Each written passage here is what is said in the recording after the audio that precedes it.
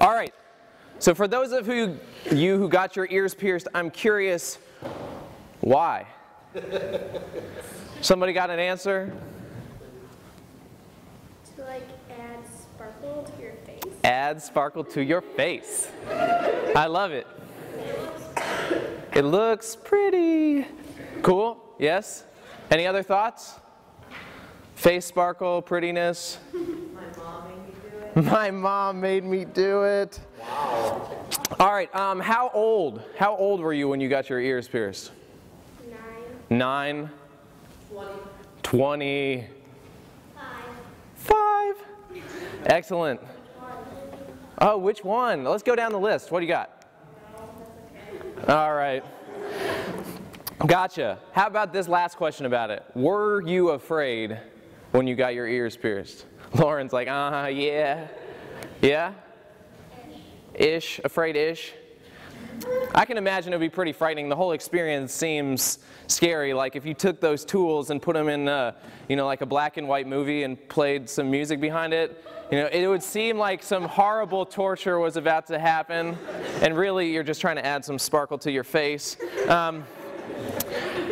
But there's some interesting things about piercing your ears in the Bible, and sometimes actually in the Bible where it talks about piercing your ears, it talks about something completely different than adding sparkle to your face or just doing something because it looked pretty. Check out this little bit from Exodus chapter 21. You guys can turn to Exodus chapter 21 if you want to. We're going to kind of camp out there for a little bit. We're going to start in verse 2. And it starts out by saying, when you buy a Hebrew slave, he is to serve for 6 years. Then in the 7th, he is to leave as a free man without paying anything. Okay, now that doesn't have anything to do with piercing your ears. So you might think I'm a crazy person right now. But before we get to the part about piercing your ears, I just want to say something about slavery. First of all, this is not a place where God is saying it's okay to have slaves. Slavery, as it happened in the Old Testament, was something that was completely different than what we've experienced, especially in America. It wasn't a racial thing. It wasn't about treating people as property and not as humans. Slaves in the Old Testament, and in this passage, when we talk about slaves, were still viewed as people. And in fact, after they worked for 6 years, they were allowed to go free no matter what. They had a day off every week, just like everyone else. And a lot of you guys would be like, man, I wish I had a day off. No, just kidding. You guys have every day off. But they had a day off every single week. They were treated well. And it wasn't uncommon for a slave actually to love working for his master, and he would love it so much that even after the 6 years was over, he would want to stay and continue doing what he was doing. So if we compare this to what we think of normally when we consider slavery, we need to see that this whole passage and everything that it's talking about is completely different than what's normal for us. And God isn't saying that slavery as we think about it or owning another person is okay. All right? So just so we don't get hung up on that, he's not saying that it's okay and that you guys should all go out and get some slaves. It's not what it's talking about. All right, so we're going back. Verse 2. When you buy a Hebrew slave, he is to serve for 6 years. Then in the 7th, he is to leave as a free man without paying anything. If he arrives alone, he is to leave alone. If he arrives with a wife, his wife is to leave with him. If his master gives him a wife and she bears him sons or daughters, the wife and her children belong to the master, and the man must leave alone. But if the slave declares, I love my master, my wife, and my children, I do not want to leave as a free man, his master is to bring him to the judges and then bring him to the door or doorpost. His master must pierce his ear with an awl. An awl. And he will serve his master for life. All right, so other than the word awl being an awesome word, even though it's tiny, it's very cool. We can see from this passage that when a slave worked for his master and had things going on, if he wanted to continue to work with his master after 6 years was over, he would have a sweet ear-piercing ceremony. And basically, if he chose to stay because he loved his master or he loved his family, he would go before the judges. And this is an important thing because the judges would be able to determine if the master was trying to coerce him into sticking around and doing something that he didn't actually want to do. Everyone would know when he went before the judges and talked to them that this was actually his own choice, that he wanted to stay and continue to work for his master. And after that, after he told the judges, yeah, I love my master and I want to keep doing this job for the rest of my life, they would go back to his master's house and the master would take out a big nail, or an awl. Why don't they just call it a big nail? I don't know. That's a great question. Maybe because the word awl is so awesome. All right. If you say it like that, you'll understand. All right, so he would take out a giant nail and basically nail his servant's ear to the doorframe. That sounds gross. And very, very painful. And ultimately, it would cause a piercing or a mark on the ear that would never allow the ear to be the same. Everyone, when they looked at that person, would know this person belongs to his master. This person has made a decision to love and to serve his master for life. And this idea of making that decision so public and so permanent through this intense, crazy, painful, kind of disgusting ear piercing might be a little bit different than the reasons you guys got your ears pierced, but it's still an ear piercing. And that opening would be important because everyone who came in contact with this guy would know this man is not his own. He doesn't belong to himself. He actually has a master. And he at one point had the opportunity to go free. He had the chance to live his own life and do anything he wanted to do. But he chose to serve his master. And he chose to make that decision permanent by getting his ear pierced like this. He didn't want any other job besides working for his master because he thought it was the best. And now he was committed to serving him forever, taking care of his master's needs and doing whatever his master called him to do for the rest of his life. In other words, this giant hole in his ear was basically proof of love. It was proof that he belonged to his master and that he wanted to be with him. And that's pretty strong love. Like, you know, for you guys who've been hanging out with each other for a couple days, and some of you guys are like, what's up, girl? And some of you girls are like, hey, you know, to the guys. Like, what if escorting stuff happened like this? Hey, I want to escort this person, I want to escort this person. So you go to your counselor, because that's what you guys are supposed to do, and you say, yo, JJ, I want to escort this one girl over here. And JJ says, really, you want to? He's like, yeah, I think she's the escorting one. I think she's the one. And you say, and JJ's like, okay, all right. Well, you got to prove that. And you're like, okay. I can do a lot of stuff. Like, I can do like 8.5 push-ups, or, you know, I can walk up that hill if you want me to. Or JJ's like, no. You guys got to let me pierce your ear with a giant nail.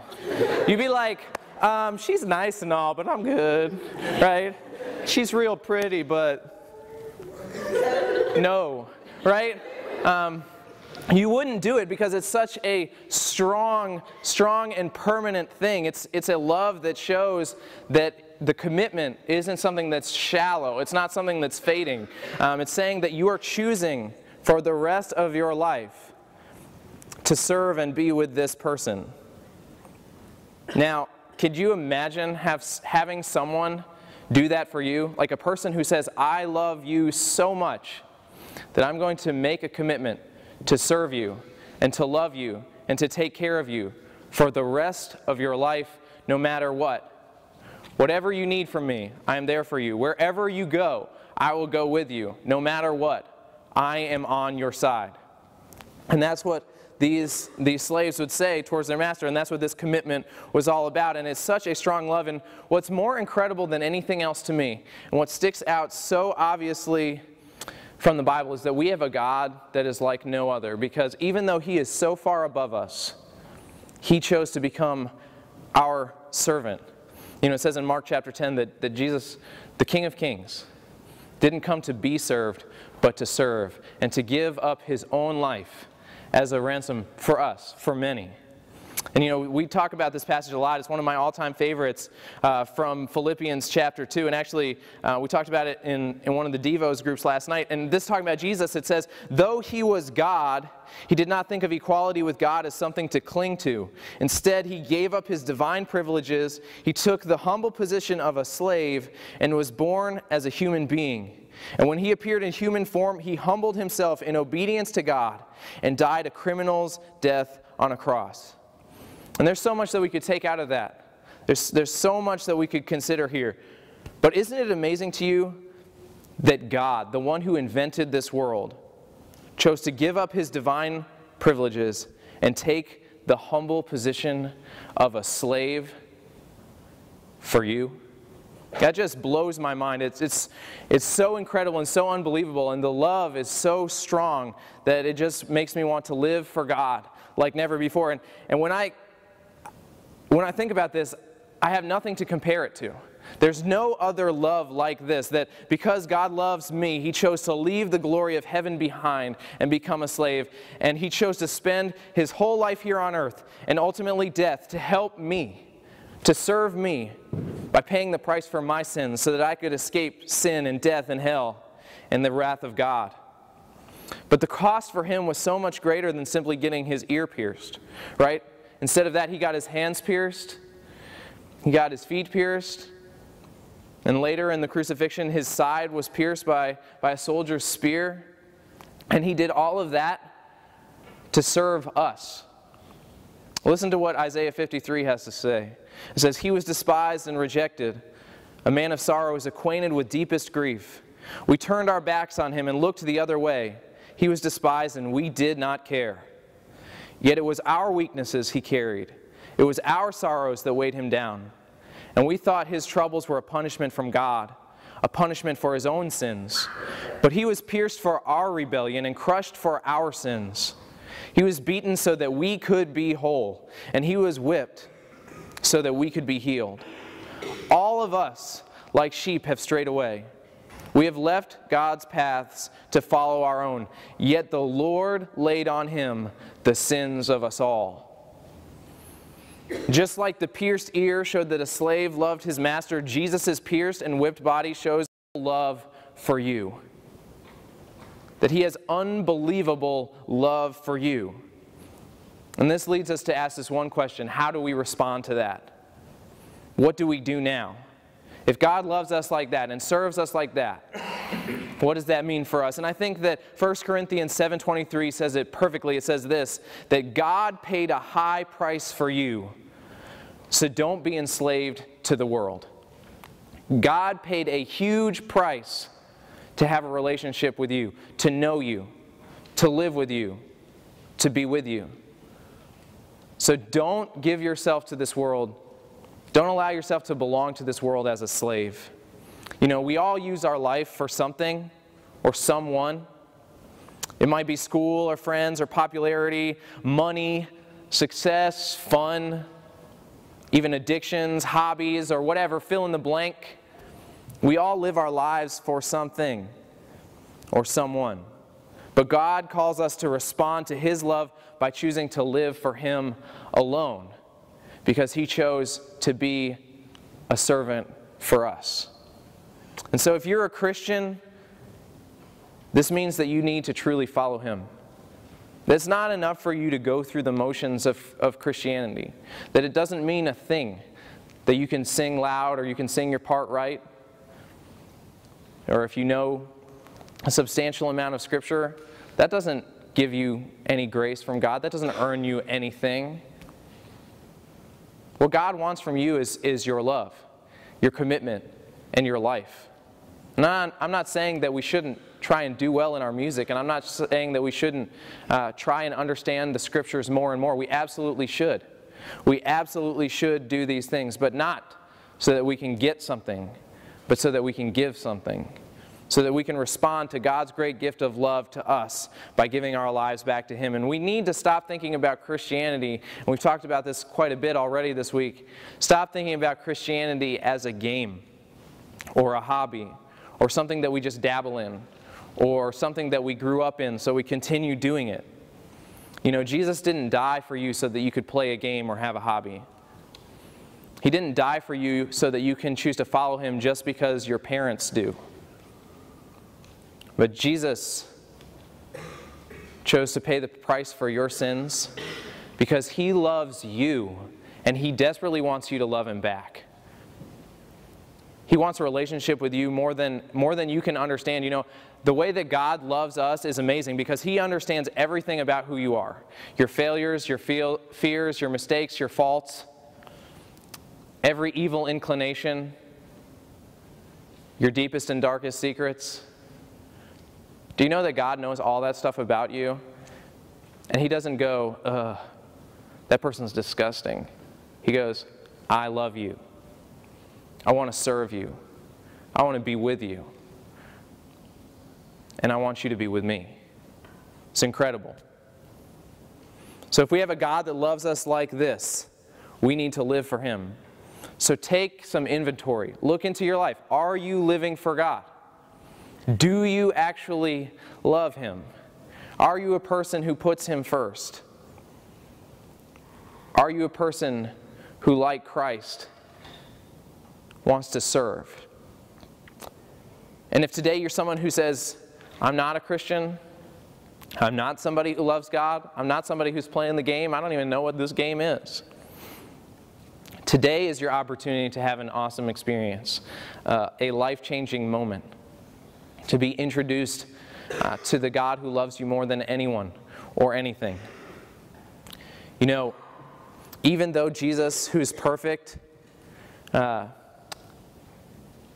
did so much to bring us back to Him, He still requires that we turn to Him.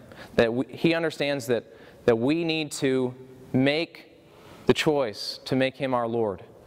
That we need to love Him back. That we need to respond to His goodness and to His grace and say that we want to be His children and we actually want to be in His family and that we want Him to be our God. And if you don't know what it is to be a Christian or a Christ follower, to love God and to live for Him, today you need to talk to your counselor or to your teachers, because there is nothing more impacting in your life. There is nothing more important than a relationship with the God of the universe.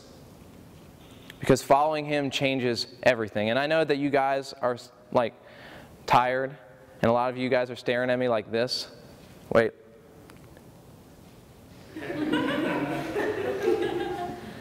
And that's fine. I get that it's early in the morning. But please understand this one thing.